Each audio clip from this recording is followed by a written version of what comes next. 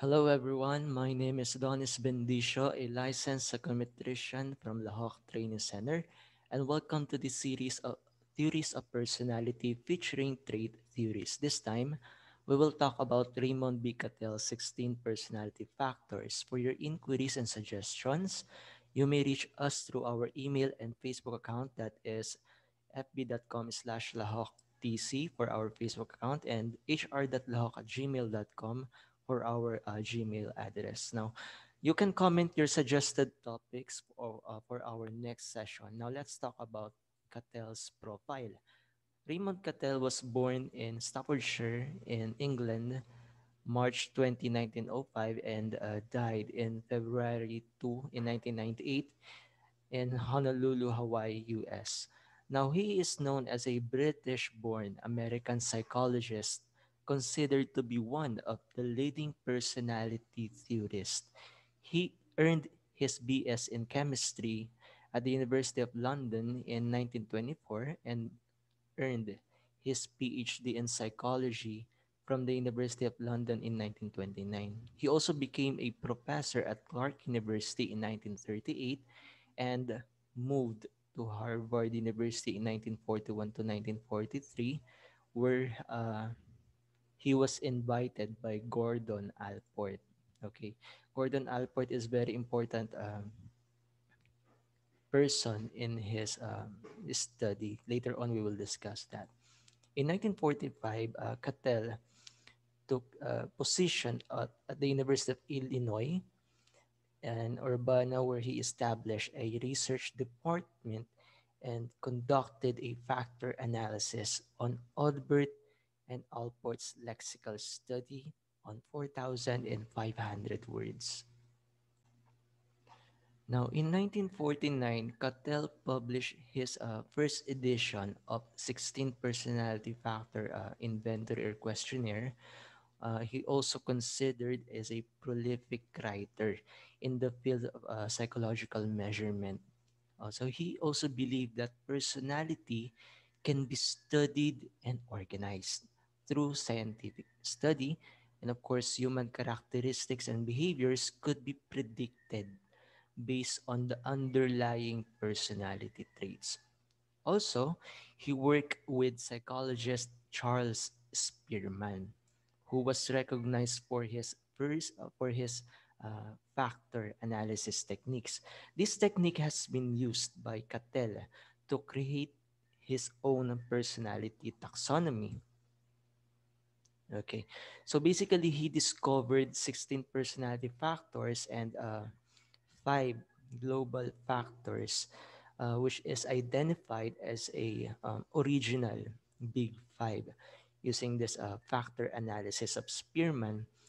Also, he further studied Spearman's G factor, or what we call this the general mental ability or general intelligence, which was considered to be too broad.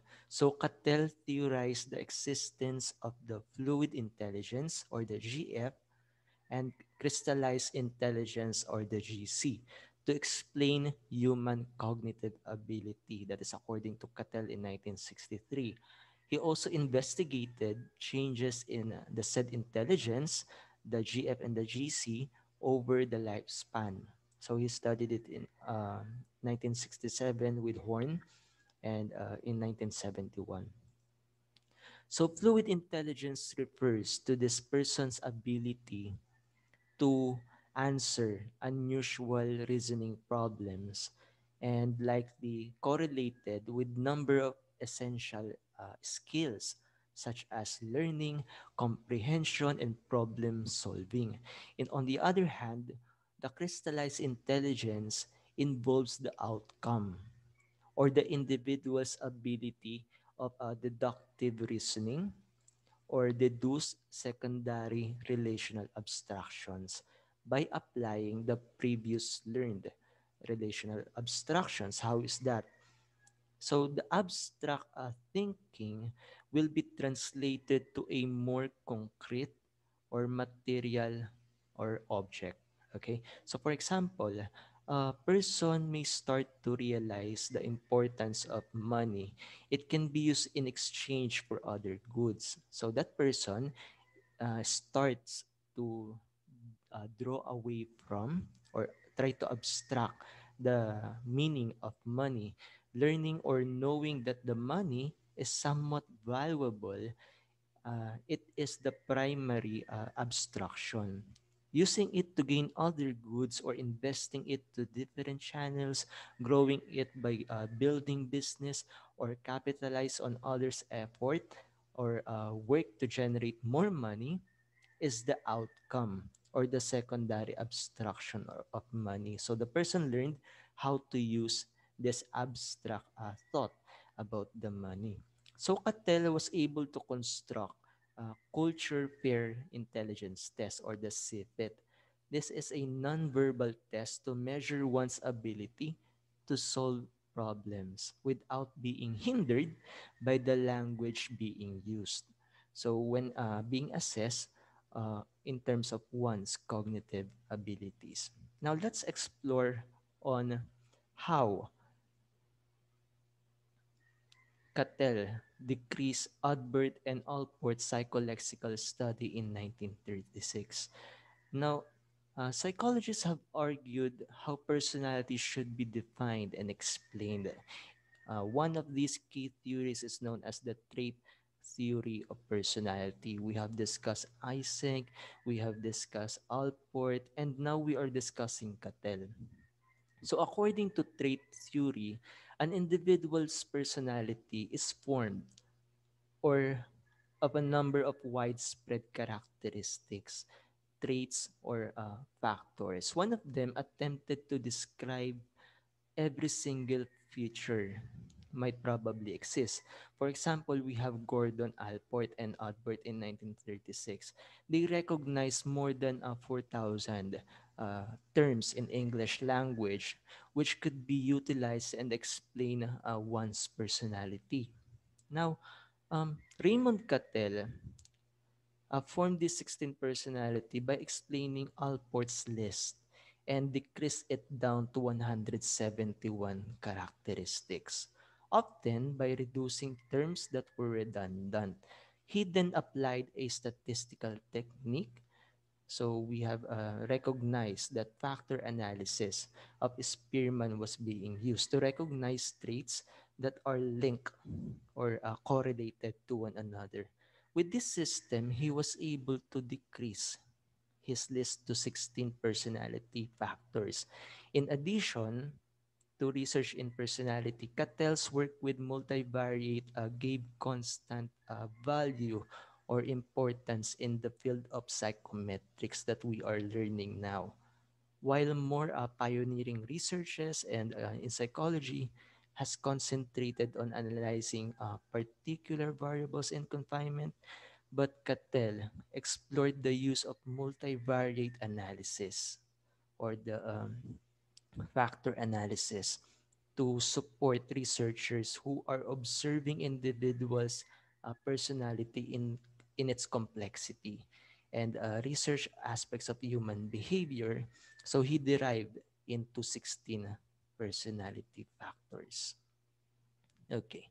So Cattell also suggested that researchers can gather data from different perspectives or aspect of a person. So we have L data, Q data, and data.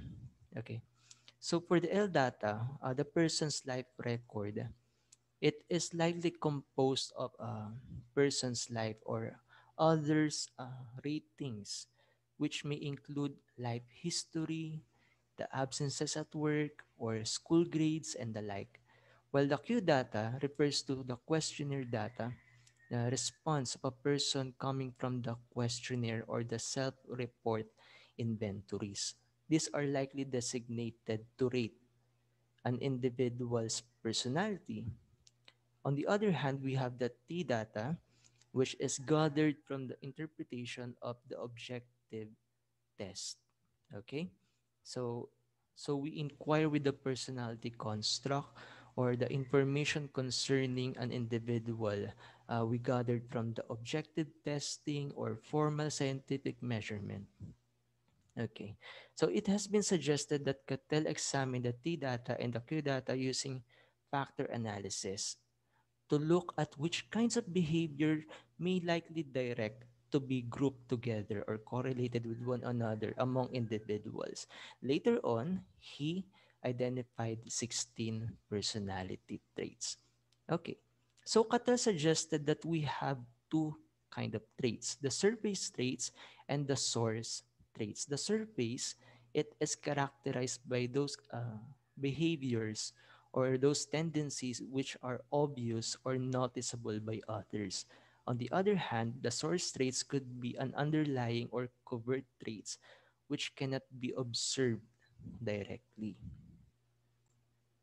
So Cattell considered source traits or the noticeable ones or the underlying covert traits to be more relevant and defining the personality of an individual compared to the surface or the noticeable ones. Cattell offered a personality test likely to identify Eysenk's API, which tends to measure each of the various traits. This is the Cattell 16 personality factors test. Now, it has been composed with 160 questions in total. So this test has 10 questions linking to each personality factor. We will discuss each factors in a bit. So the following are personality factors which describe the characteristics applied for each of the 16 personality dimensions. Okay, so here are the list of the scales or the factors of the 16 PF. So we have warmth, reasoning, emotional stability, dominance, liveliness, rule consciousness, social boldness, sensitivity, vigilance, abstractedness, privateness, apprehension, openness to change, self reliance, perfectionism, and tension. We will discuss this one by one, but as you can see here in the slide given, we have the descriptors of low range of each primary scales. And we also have the high range for these scales. So warmth scale refers to an individual's characteristic of being outgoing or warm. So this is the high range. On the other hand, we have a person's characteristic of being reserved. So a person with warmth characteristic is being nice to people. Okay, so high scorers are likely outgoing, being attentive to others, kind, easygoing, participating, and like people. So, in the other hand, we have low scorers who are likely to be distant, reserved, detached, somewhat formal, and aloof. We have the reasoning or the B factor. So, B factor describes a person's ability to an abstract way of thinking or a low mental capacity, that is the low range. So versus having the concrete one or high mental ability. Now it is very important for us to know that reasoning or the factor B is defined as the only cognitive ability compared to other 15 other personality dimensions. So, for an instance, a person with high level of abstract thinking tends to be creative, artistic, imaginative, and inventive. That is in the low range. On the other hand, we have concrete way of thinking, or they are likely to be precise. They like to reason out into a realistic perspective or manner. They are very sensible to logic and generally detailed in terms of information. Next one, we have emotional stability. So this emotional stability factor likely describe a person's calm disposition versus characteristics of being nervous or emotionally unstable. So this factor tends to describe a person coping mechanism in terms of his or her own emotional response towards a certain situation. For example, high scorer individual may tend to be adaptive, calm, and mature, and have mature disposition of emotion when facing problematic situation. On the other hand, a person who is likely to have low score in this dimension appears to feel upset, easily reactive to these situations, and generally having some difficulty in controlling his or her emotional response. Okay, we also have a dominance factor. Dominance factor is suggested to be characterized with being dominant and forceful versus being submissive. So, a high scorer of this perspective is likely to be stubborn or being assertive, being opinionated, and somewhat aggressive or bossy. So, they are being forceful and demanding when dealing with others. On the other hand, the low scorers tend to be submissive and they do not want to have conflict with others, which is why they tend to be obedient, cooperative, humble, and likely to be accommodating. We also have the liveliness factor. The liveliness factor tends to describe this characteristic of being spontaneous or being impulsive versus the characteristic of being restrained or being introspective. How is that? In this factor, we can say that a person with a high score in liveliness tends to display high energy level in social gatherings. He or she likes to be spontaneous in speaking and interactive with others. He or she can be observed to be happy-go-lucky type of a person. Most likely, they tend to be cheerful and generally expressive and impulsive in terms of their emotions. On the other hand, a person with low score in this dimension likely to be seen as quiet, reserved, and serious type of a person. So they likely to be introspective in terms of the life experiences that they have. The factor dutifulness or the rule consciousness best described as characterized with conforming versus non-conforming. So a person with high level of rule consciousness tends to be display being organized or conscientious, and they like to follow authority.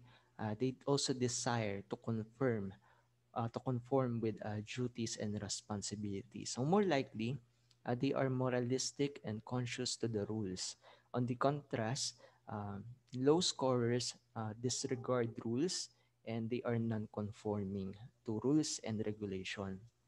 Social boldness factor is characterized with being disinhibited versus being shy. How is that? A social bold individual tends to be confident, or a person with high score tends to be venturesome, being uninhibited, and thick-skinned. Whereas a person with low score in this factor tends to be shy, timid, threat sensitive, and intimidated by others or the problems he or she is facing in terms of the social context. The sensitivity factor tends to describe a person's tough-mindedness. So this sensitivity factor is being described by the tendency of how an individual is being affected by situations. For example, a person might be high in this sensitivity factor, so it may be described that the person is being sensitive or being intuitive and somewhat refined. On the other hand, a person who scores in terms of this could be more objective, more self-reliant, more tough, and utilitarian in general. The vigilant characteristic of a person may also describe by being suspicious versus being relaxed. So a person with high score in this factor likely to be distrustful and vigilant, and tends to be suspicious, skeptical, and generally described as oppositional. Okay, so a person with low score in this factor tends to be trusting, accepting, and easy, and most of the time unsuspecting to other motives. We have abstractedness. The abstractedness factor is best described a person being imaginative or unconventional versus conventional. So abstractedness factor describes an individual's tendency to be imaginative. So it suggests that a person uh, who scores low, he or she tends to be a practical or solution oriented and conventional. In contrast, a person with high abstractedness or tends to be imaginative and somewhat impractical. So they are being absorbed in ideas and generally like abstract thinking.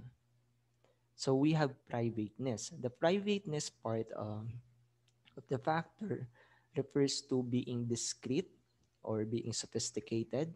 On the other hand, a person who is a low score of this one is being naive or unpretentious. So they are being straightforward, they are being honest, so they are sincere and open to others.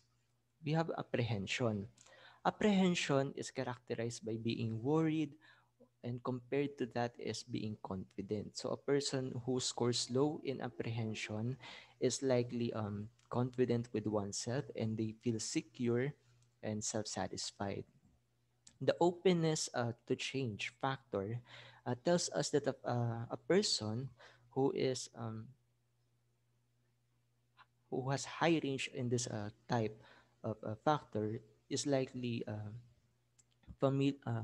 would likely like to have experimental experiences or liberal, flexible to the experiences that they have.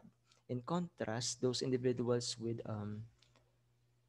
low tendency of having openness to change likely to have be attached with rituals and being conservative to the ways and means of the traditions that he or she has.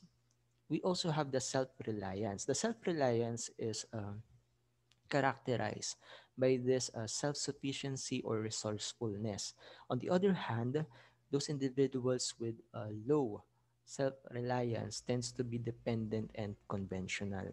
The perfectionism factor tends to show us the tendency of individual to be controlling and being disciplined. On the other hand, it is being uncontrolled and undisciplined. And the last one, we have the tension. The tension factor tells us that a person could be impatient versus relaxed. So a person with high tension factor is likely driven by being impatient. And low scorers tend to be relaxed, patient, and composed, low, low drive. Okay? So the following are the global scales or the second order factors, including the primary factors. So Cattell and Mead in 2008 suggested that factor analysis led to this global scales or the original Big Five. They said that some researchers discovered that many primary factors consistently blended into these factors. But more recently, researchers such as Costa and McCrae studied and rediscovered and popularized the Big Five model, or what we call the OCEAN acronym: the openness, conscientiousness, extraversion, agreeableness, and neuroticism. Okay. So for these global scales, For example, we have extraversion. It is characterized by the primary scales. So, for example, we have extraversion. It is likely characterized of being warm, reserved, or the factor A, and also by lively or serious by factor F, the H or the bold versus shy, or the privateness versus forthright, or the N factor, and the Q2 factor, which is self-reliant or group-oriented. Okay? So the same goes with other global skills. The anxiety, tough-mindedness, and independence and self-control are most likely built up with this specific factors or the primary order factors. Now we have the comparison of the 16 PF, uh, five global factors versus the big five models of Costa and McCrae and Lewis Goldberg. So as you can see here, we have the 16 PF's extraversion, introversion. The same goes with neopy extraversion. On the other hand, Goldberg tends to describe it as surgency. The same goes with neuroticism of neopy. It is considerably described as low anxiety versus high anxiety of Cattell and emotional stability of Goldberg. And tough-mindedness or receptivity of Cattell is being described by Costa and McCrae as openness. And on the other hand, intellect or culture by Goldberg. We also have Cattell's independence versus accommodation. It is being described by Neopy as agreeableness. The same goes with Goldberg. On the other hand, the last one, we have the conscientiousness of Neopy by Costa and McCrae, and it is described by self-control control or lack of restraint by Cattell. On the other hand, Goldberg suggested that it is also conscientiousness or dependability in his scale of Big Five. Now, Cattell in mid in 2008 suggested that the biggest difference between the 16 PF of Cattell uh, tends to be more of the technical part. How is that? So they explained that the 16 PF questionnaire, the primary trait definitions are based on the decades of scientific research, and in contrast, NeoPy or Costa and McCrae's definition of it, the primary level of personality facets were decided by agreement of among a small group of psychologists. Thus, according to them, it is were forced to be statistically uncorrelated or using the orthogonal for reasons of theoretical and statistical simplicity. That is their word. So they added that in terms of technical procedure, Cattell used oblique rotation. Okay. So in terms of using statistical data analysis, Cattell used this oblique rotation. On the other hand, Goldberg and Costa and McCrae used the orthogonal rotation. So the main difference is that oblique rotation is more of correlating the factors with each other. On the other hand, Goldberg, Costa, and McCrae uses this orthogonal rotation, which restricts the factors from correlating with one another in terms of the factor analysis or the statistical analysis that they are using. Okay. So Bolt and colleagues in 2016 suggested that orthogonal rotation generates factors which are uncorrelated. On the other hand, oblique rotation generates factors that can be correlated with one another. Okay. So for the last one, we have the validity scales of this 16 PF. We have the IM scale or the impression management scale, which is more likely bipolar scale, with high score reflecting socially desirable and low score reflecting socially undesirable responses. So according to the researchers, high impression management tends to suggest that a person who is taking the test might have the accuracy of self description, or it suggests that it is deliberate self presentation only, or they act as have this extreme socially desirable behavior. On the other hand, low impression management tend to suggest that it is a willingness to admit undesirable qualities. Okay? We also have the infrequency, where the scale tends to have the most statistically infrequent responses on the test. So, which are all the middle B or responses and appear in the test booklet with a question mark, tends to be the response of this individual.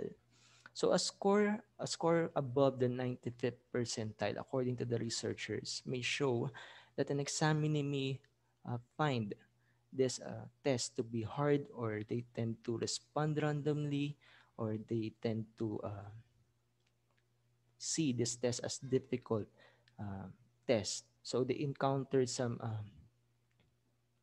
indecisiveness of choosing A or C, or just putting the wrong patterns and just ignoring the precise answer for the test. We also have the Acquiescence scale, or refers to the index at level to which examinee accepted the items careless of what was being asked. So, for example, high acquiescence scale tends to suggest that an examinee might be misunderstood the item content, may also suggest that the test taker responded randomly, or has an unclear self image. Okay? So the 16PF personality questionnaire developed and to assess personality factors and frequently used now. It is used in terms of career counseling, business, testing and selection, and it is comprised with a forced choice. So you have to choose three different choices. So we have the personality traits are later represented by range, and individuals score drops somewhere on the continuum between highest and lowest extreme. Okay. So the scores can be described using number of different methods, and depending on how or why the test is being used. Some interpretive summaries or reports can be in terms of the clinical procedures, or industrial, or school setting, and somewhat being used in terms of assessing leadership, teamwork, and the like. Now, Cattell and Mead in 2008 suggested that 16PF questionnaire can give us in-depth and integrated knowledge of an individual's whole personality. All right. So there are some open source data, or open source for the 16PF questionnaire, and you can see it in terms of the website Open Source Psychometrics Project. That is the questionnaire for educational ends and only used for this term alone, and cannot be replaced other expert advice and medical examination. Okay, we heard the references that we use for this today's lecture, and thank you so much. This concludes our discussion. And special mention to those individuals who showed their interest to join our Facebook group. I hope you will also share your insights so everyone watching this video and browsing the comment section would also learn. I feel really glad that some of you want to share and also learn in this process. And I just saw my previous professor who just joined, and she is now teaching in a school somewhere in Manila. And special mention to you, Ma'am Eds. Thank you so much, guys, and expect more content like this one. And we will see you in the next video. Thank you so much.